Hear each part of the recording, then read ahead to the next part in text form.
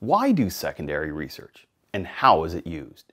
Secondary research already exists. Primary research is new research yet to be done. It's typically faster to access secondary data than it is to conduct new primary research from scratch. Secondary data is also usually cheaper in dollars and in project management and analysis hours. How do we use secondary? In lots of ways. Always do secondary research before you run primary.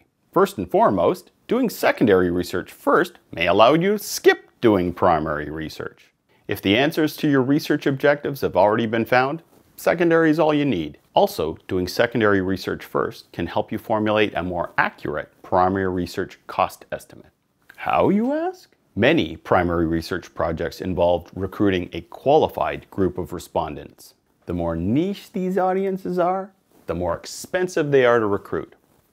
Secondary can help you find incidence levels. For example, you may be trying to survey young fitness fanatics' intent to try a new cross-training class, and you may want to survey only those people who have tried such a class elsewhere. Secondary may tell you that only 4% of your city's adults 18 to 29 years old have ever tried a cross-training class, whereas 30% of the same age group may say they belong to a gym or fitness club. If you're estimating how time-consuming and costly it'll be to access the cross-training audience versus the traditional gym member audience, you're now better armed for a conversation with SurveyMonkey or with your boss about recruiting costs. Knowing the specifics in advance may help you avoid an awkward conversation with your boss when you ask for one budget before a project begins, but then have to go back to ask for a higher budget after.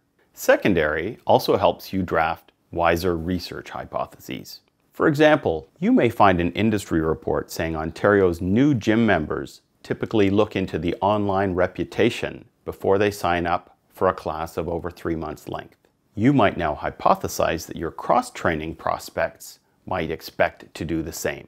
Or you might hypothesize that they'll be reluctant to sign up for a membership of over 3 months' length unless you give them a free class first. Secondary helps you determine likely segment breaks, such as age or income brackets. For example, should you ask respondents if they're 18 to 24 years old and 25 to 29, or should you ask if they're 17 to 26 and 27 years old and up?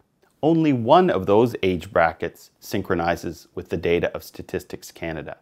Choose the wrong one, and you'll be unable to extrapolate your survey results to that of the larger population. Secondary research also allows you to fill in more informed and complete competitor lists for your primary research to answer questions such as, which of the following stores have you shopped at in the past 6 months? Secondary helps you draft more complete criteria lists. For example, a standard industry report might tell you that most Ontario grocery shoppers look for breadth of selection, unique items, proximity when they make their decision of which grocery store to shop at. That might be a very reasonable place to start if you're doing a survey on typical retail shopping behavior. These are just a few of the reasons why doing secondary research first is beneficial, whether you end up doing primary research after or not. If you have questions or comments, please leave them in the comment section below. And as always, like, subscribe, and follow me on the Twitters